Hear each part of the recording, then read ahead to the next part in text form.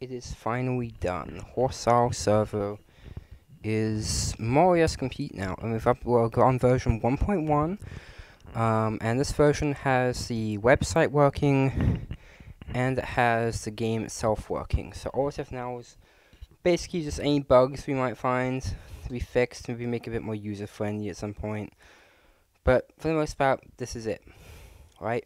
So I did make a video on how to do this earlier, but now it's outdated, so it doesn't work anymore for the latest version. So we're gonna redo that in this video. So this is how you can set up and install Horsepower Server or HISP version 1.1.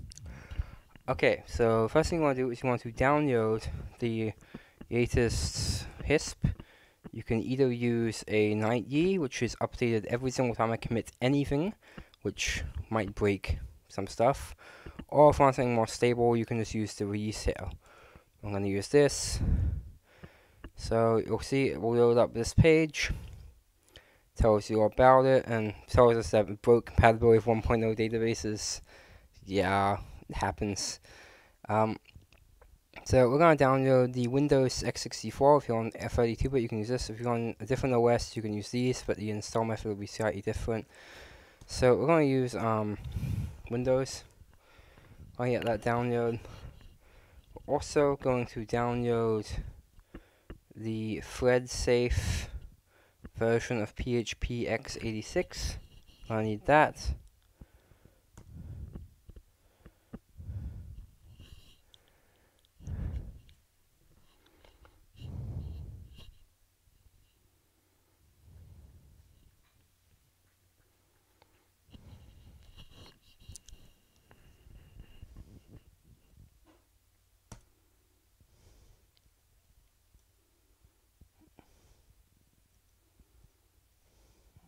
Okay, got it. And now we're going to need Apache for Windows as well. And we're going to the x64 version of that as well. We're going to download it from Germany, just cause. Yep. Okay. Now MariaDB. This is the database that we're going to be that the server uses. So MariaDB server 16 Windows x86-64 MSI package. This is all good. Just gonna hit download on that. Okay. So now I'll be back to you once this is all downloaded, and we'll show you what you do with it.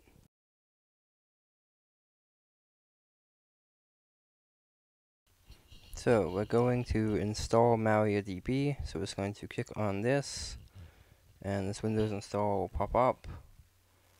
And we'll go accept.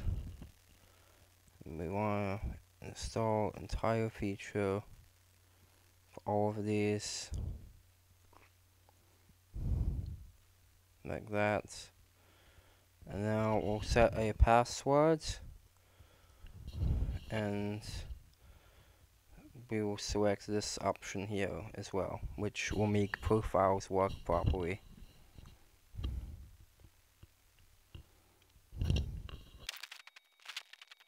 I'm going to open HISP. I'm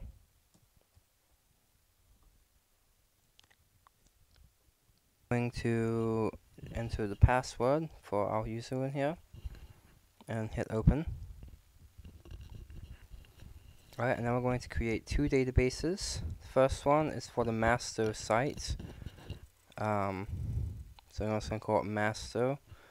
And the second one is you can have as many game sites as you want. So these are for the second one's for the game itself. I'm just going to have one for this because I don't need to make two.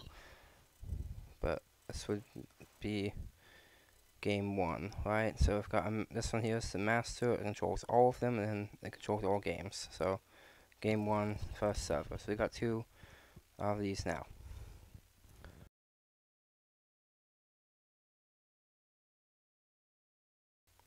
Okay, so now what we want to do is we want to extract this Win x64.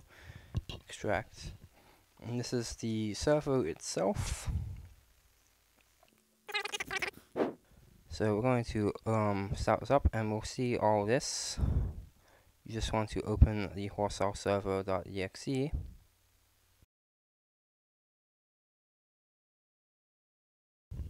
And it will just crash immediately. This is expected. It's crashing because it cannot connect to the SQL database. See how it's access denied per user root at localhost. This is because it doesn't know your password. So you have to open up server.properties in here, and this is the main configuration file for your server. You see here right now, if the password is test123, you just want to change that to your actual password, which in my case is test password 3. Test password 3. You can change some of these other things if you want. Like if you don't want a swear filter, you can just change this to false, lowercase false. So you don't want it to correcting LOL to FIR, you can change this one. You can change it. You can just turn all of these off if you want. And then you won't have any chat filter at all, basically. You can change the interest rates, you can enable some extra debug information, and a few other things. You can also change the red text so it says like today's notes when you first log in. Change it to whatever you want. You know, let's make it. Yeah, I got my own server. Alright, so, but the most important thing you must change is, you must change these details to match your actual database. Well, and the DB name is not beta, it is game1. Okay. So, that is all for that. So, next you just want to start the server again, and this time it should actually start up.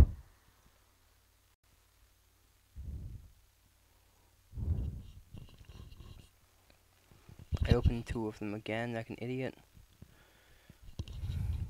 And we'll see if it starts up.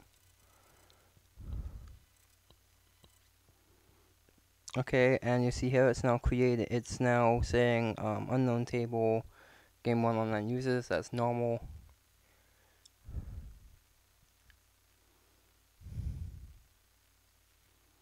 Okay, and it's now starting up. And this part will take a bit to start up for the first time. That's what it's going to do. Is it's going to generate every dropped item on the ground. And this takes a while when you've got no dropped items on the ground already. But once this is done, this will never take this long ever again.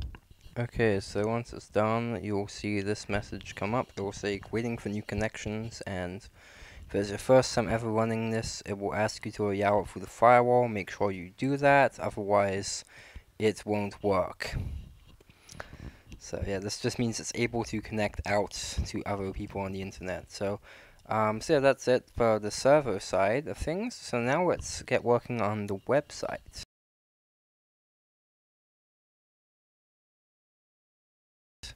So for that, I'm actually just going to close this because it will probably slow down my computer. We'll just open it again once we're done. So I'm going to extract HTTPD. This is a web server. Extract it here. Now what we're going to want to do is we're going to want to head over to this PHP folder. We're going to take PHPIniDir production, copy paste it, rename it to just PHP.ini. Okay, and now we're going to edit this in Notepad++. We're going to want to enable a few modules. So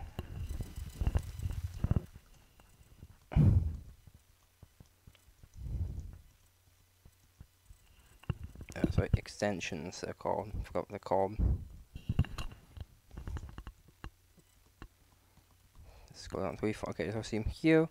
So I want to enable intl, mysqli, and I believe there's another one. OpenSSL.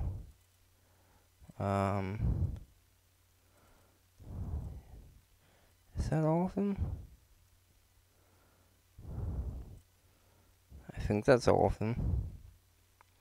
Yeah, I'm gonna say that's probably all of them. So save that. And now we want to open up HTTP. We want to rename this folder actually first to PHP, and we're just going to move it to the root of the C drive.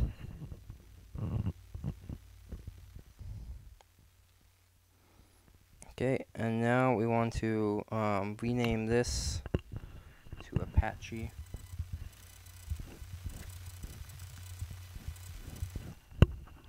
Like so.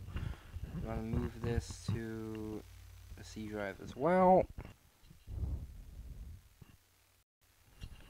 Okay, so I'm going to open the Apache2 folder.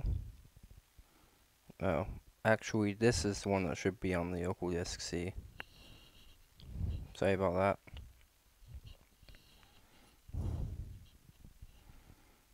That's the file you want on your C drive, this one.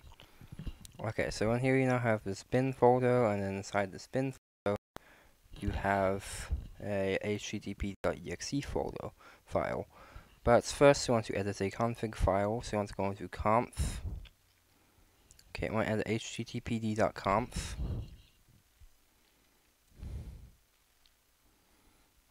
Alright, and you see this code here. You more or less want to copy this code and just toss it at the bottom, like, of this file, like around the other load modules if we can.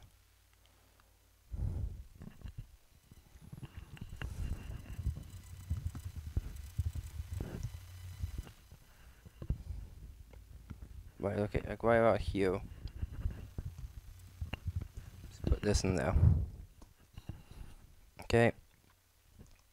You might have to change this path to the if the PHP version is newer, you might have to change this file.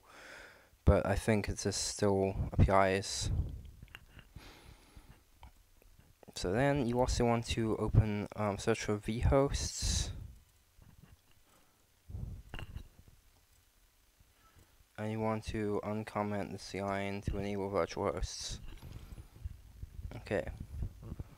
So next you want to go to your Apache 24 folder, and inside htdocs you can remove this and you can create two new folders. One for game sites, right? One for game 1, so the first game site, and then another one for the master site.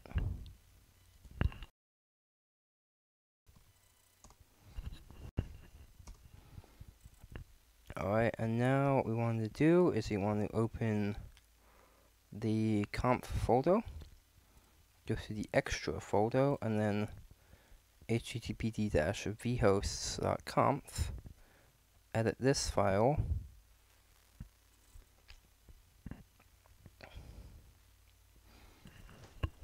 now you want to just uncomment this and type in the document root where you want to go to /htdocs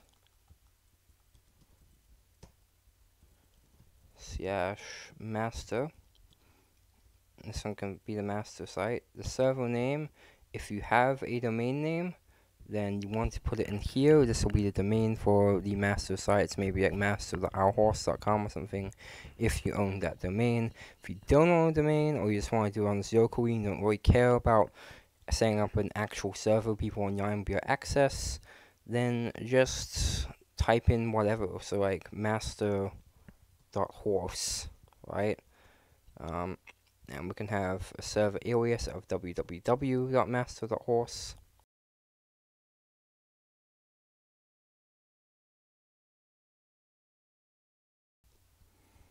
Alright, and now we want to do the same for game 1. So I'll copy this line.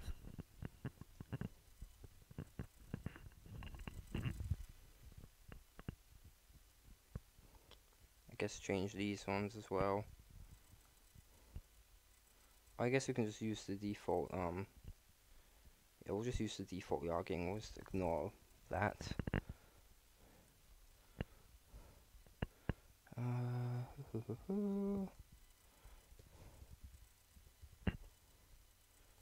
Just fixing up this config a bit. There's a few things here don't necessarily matter, but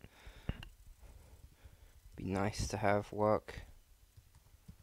Okay, so now we're gonna change the second virtual host to be game1.horse. Game1. And you can repeat this for as many game servers as you want to have. So now we've got these. So now if we head over to this htdocs folder, we've got these two here in here. So what we're going to do now is we're going to actually extract the two files from in here. So you see that in here there's a www folder, and there is a game site and a master site. So you want to copy all of the contents from this master site into htdocs master, paste it all in here. Okay, and now we'll go back to here, win www game site, and this is the actual game assets themselves. So if you want to mod the game, and you're interested in doing that, that's the files you need to modify, are the ones in the game site server. So here we go. Okay. So now what you want to do is edit master site. You'll see this config.php. You just want to edit that. Okay, and you want to change the DB name to whatever your database for your master site was, which was actually correct this time. Password, you make it the same password as before you set on your database, so test password 3. This is a PayPal emulator. Don't worry about it unless you're trying to make money off your server or something. But the ones in there is fine, it works. So now X is HMAC secrets. So you want to basically generate it's basically a special password that's known only to your server, and no one else must know it, or else they can hack anyone's account. So it's just type in a bunch of nonsense in here and save it. The next file you want to edit is servers.php.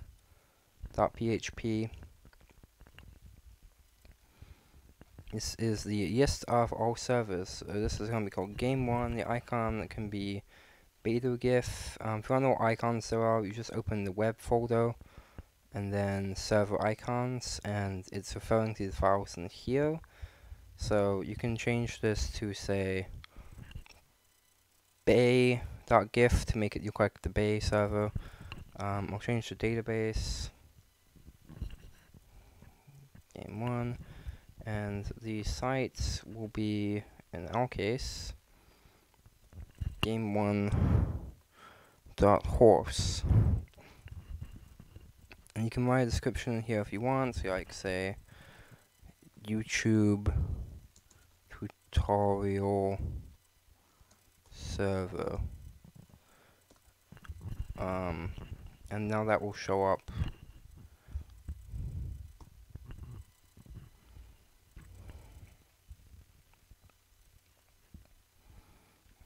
as the description on here. So you're now done with the master, and you can go to each game site now.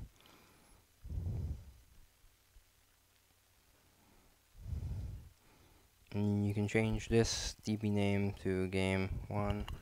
Actually, did I type the database incorrectly? Yeah, game1. And now this can be changed to your actual database password. So test password 3. Server ID, make it the same as it was before. The master site you want to set to whatever your master site domain was. So master.horse. Okay, and now your HMAC secret should be the same as it is on the game site. on the master site. And this exchange rate is for the PayPal stuff. So basically the way I solved that was I made it so you could buy stuff using in-game currency. You could program it to do whatever you want if you want to actually make people pay money, but I am not going to implement that. So basically the way it works is that this much wholesale money is worth $1 US, and so whatever the US dollar price is this many times that. So you can make this more, you can make it yes. I'm going to leave it the default, but that's what that's for. Oh, and all user subs should replicate the same value in server.properties. If it doesn't, then it's going to show some inconsistencies on the site. So yeah, config.php. Alright, so you're done for that now. So now you can actually start this httpd-php. Now, here's where if you had a domain name, you could just open Chrome and go there. But because we don't, we have to tell Windows that we want master.horse. Oh, yeah, also, oh, yeah, I was through the firewall. Interrupting me while I was trying to explain the next step that might not be a step for you, depending on how you do this. But if you don't have a domain name, which, you know, assuming you don't, then you have to tell Windows to treat our.horse and master.horse as a domain name that points to your computer. So to do that, you want to go to c:/Windows/system32/drivers/etc. And here there is a file named hosts, which you can edit in Notepad. Okay, and you want to head over here and add an entry saying 127.0.0.1, which is the IP address that refers to your current computer, and then master.horse, and then 127.0.0.1 game1.horse. Okay. And now you need admin permissions to write to this file, so we'll just do that. Okay, and now if you have this running, you can now open up Google Chrome.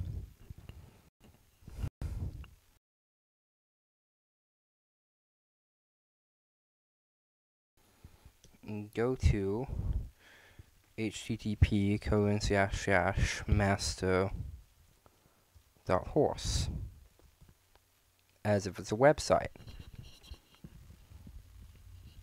Oh, look, there we go. Okay, this is what you'll see.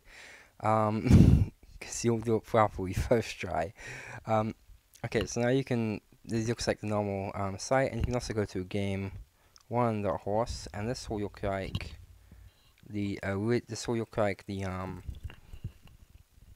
game site. And if you can click on this, and it will take you back to this page. So this is, you know, exactly like the Horseout website. You can go create your account, and you can go, yeah, I'll follow the rules and whatever. Okay, sure, set the questions, and then you can do all these questions, or you can just skip it by going to the chat point up here and changing it to 12. Alright, there we go. Accept. Yeah. Now, this server won't actually send out emails, so you can enter basically anything as an email, it doesn't really matter. So I'm going to type in my username, Silico and Peanut. I'm just going to do Silico because I can, because I'm the only one who's on this server. We'll see a bunch of suggested names on the right. So yeah, we'll make a username.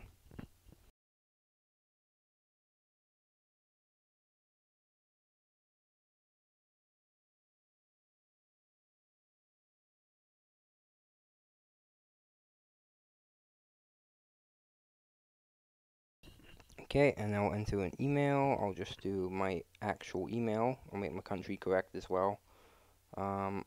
Age, sure. My favorite cartoon character. I mean, technically it's not a cartoon, but I'll go with it. Alright, yep, I accept the rules, I accept this, and it will tell you it will send you an email, but it actually won't. I haven't coded that in. You need to run a mail server for that to work, and I haven't gotten to that yet. So right now it will just automatically be activated. So let's log in, and you will see over here you are now logged in. But before, and you'll see here the description as well. But what you actually want to do right now is actually log out, and you want to make this user an admin. So to do that, you want to head over to your database.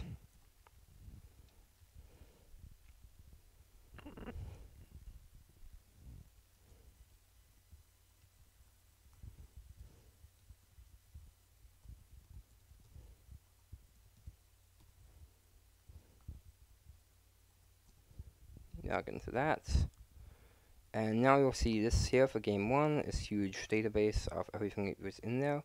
And inside this master, there is now this other database. You want to open up the users, and head over to data. And now you'll see this is the information for your user. And so you can head over here to admin, and you also want to change this from no to the word yes, all capitals. And do the same for moderator, yes. Okay, click off, and now if we log back in,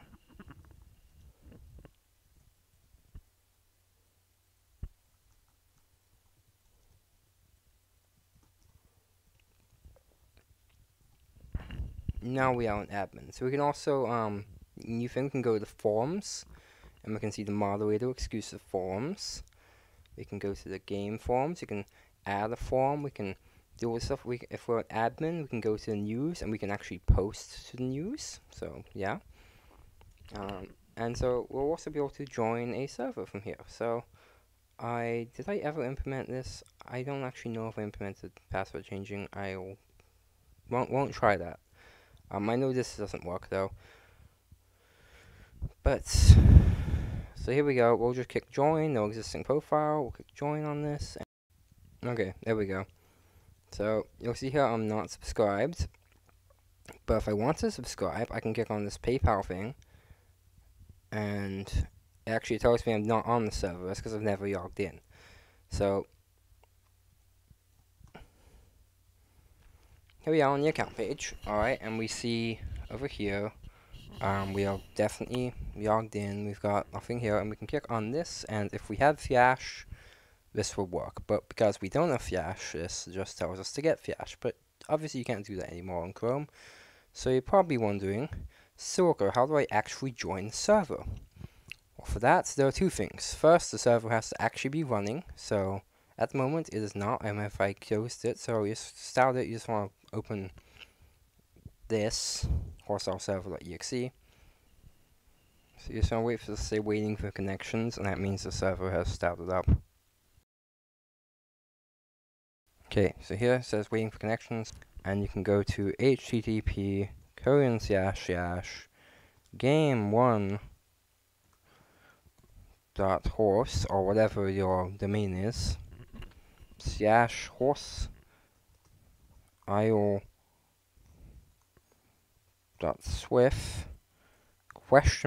!server equals, and then your server's domain.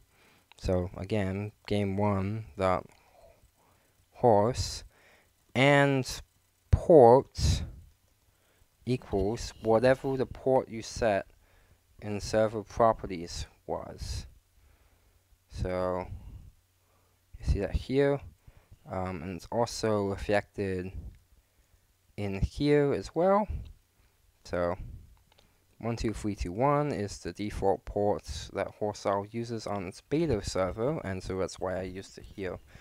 On the Horsehouse officials like game servers that aren't the beta, it actually uses 443, but that's in direct conflict with SSL and TOS, so I don't use 443.